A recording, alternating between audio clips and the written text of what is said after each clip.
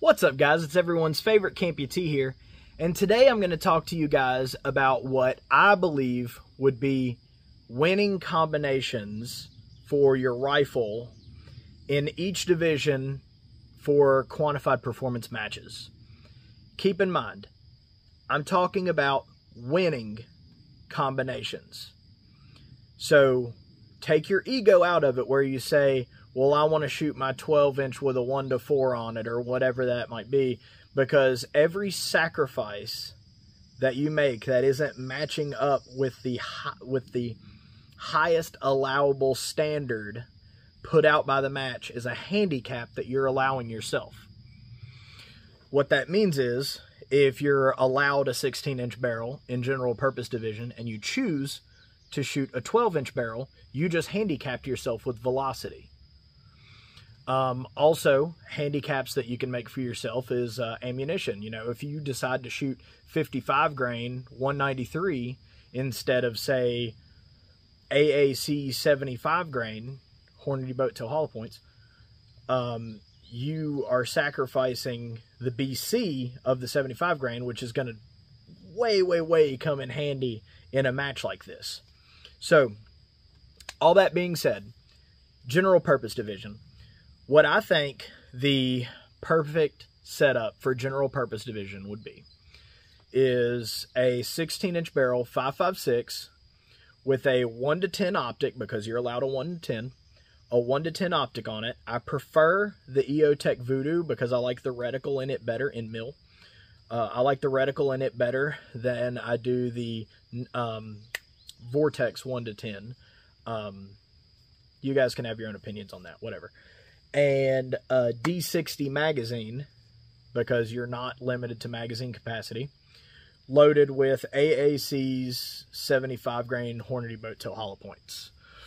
And the reason that I would choose that ammunition is because the 75 grain Hornady boat tail hollow point has a higher BC than the 77 grain Sierra Match King, and also in my testing it has had a higher velocity than the 77 grain Sierra Match King offerings.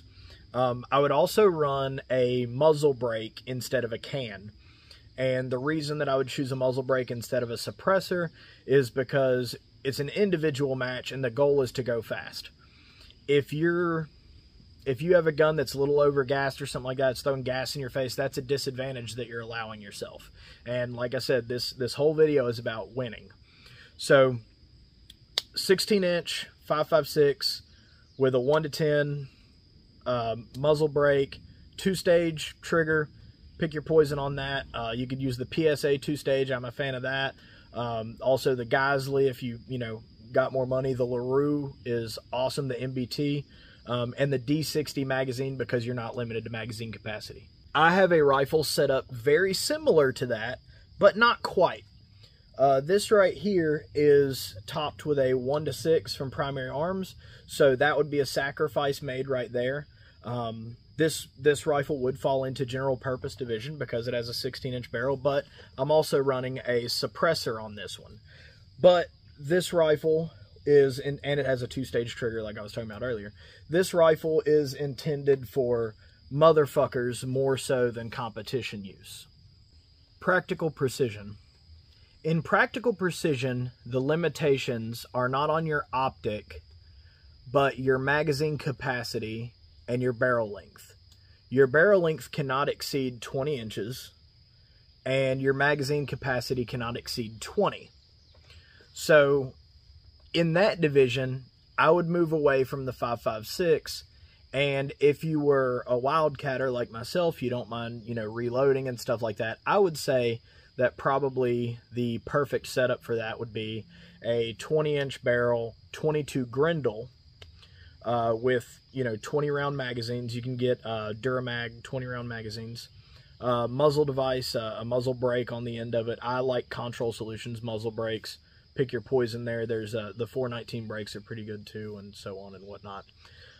As far as glass is concerned, follow your dreams. Since you're not limited to glass, I feel like, I ran 4-14 for a long time. This last match I used 5 to 25. I've used a lot of different, glass over the years. I feel like having a low end at 5 is kind of a high-low end for some of the closer in shots, like the 100-yard shots and stuff like that. But again, follow your dreams. I think a 6 to 24 would be too much glass personally, but who am I? I'm just a dude in a wheelchair with 8 fingers.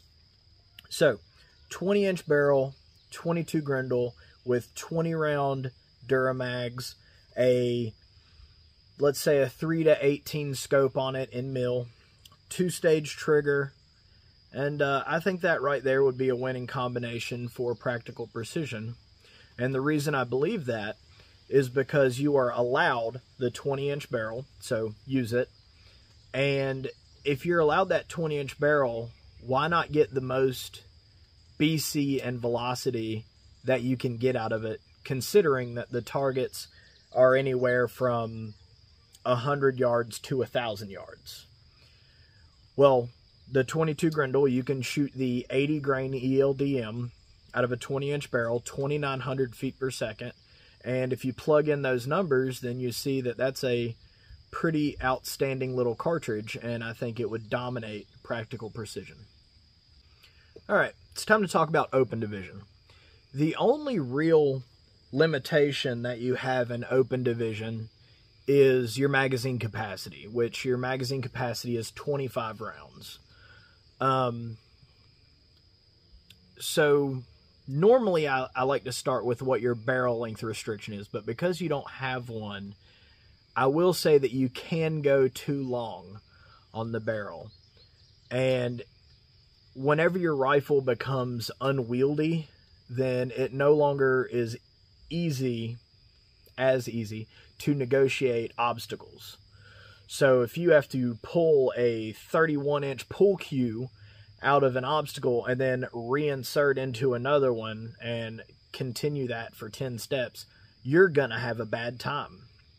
So I would say that 22, 24-inch, maybe a 26-inch barrel is acceptable for open division.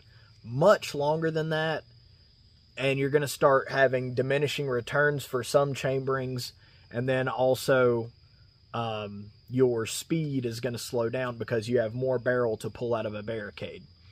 As far as optics go, I would say that because you don't have a limitation on optics, then you could do the same thing that you do with practical precision. But you are limited to 25-round magazines, and Duramag makes 25-round 6mm ARC and 6.5 Grendel magazines. And again, I think that 22 Grendel, if you are a wildcatter, would dominate that division. However, if you like factory ammunition and stuff like that, if that's your jam sandwich, then I don't see a problem with 6mm ARC.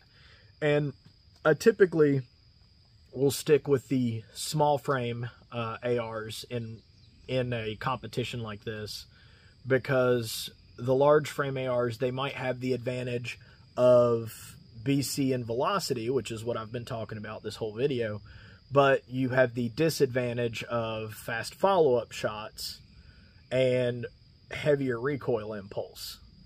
So do with this information what you will. I'm Cameron Hayes, the Camputee, and I hope to see you out there.